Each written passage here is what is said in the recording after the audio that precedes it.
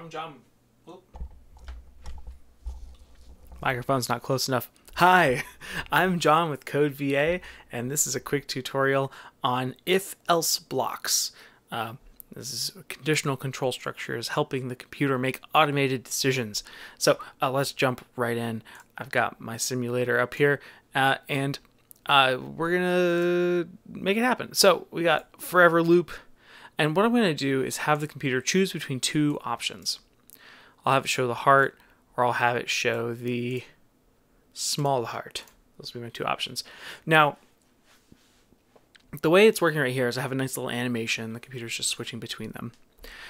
With an if-else block, what I can do is have the computer choose one of those blocks to show instead of both. Right now, the computer's just going to show the big heart because it's seeing a value of true. But if I put another value in here, if I put a relational expression in here, I can have the computer choose one of these commands instead of just the first command based on the value of a variable or the state of a sensor or whatever. So I'm gonna do this with if button A is pressed. If button A is pressed, then the computer is going to choose this first block and show the big heart. If button A isn't pressed, then it'll do this part. So an if-else block gives the computer two options to choose between.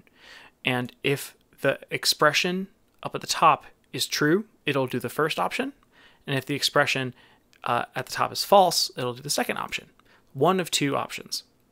Now, because I'm not pressing the A button over here, the microbit is choosing the second command, choosing the else part of the if-else statement. If I hold down the A button, though, the microbit chooses the first part because the microbit sees that relational expression at the top, this like A is pressed, it sees that value as true. So that's the if-else block. This is a fundamental building block of so many things to build with your microbit.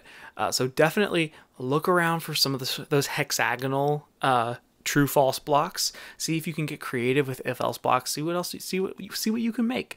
If you have questions or you run into problems, get in the comments of the video. We would love to help. Otherwise, good luck and happy coding.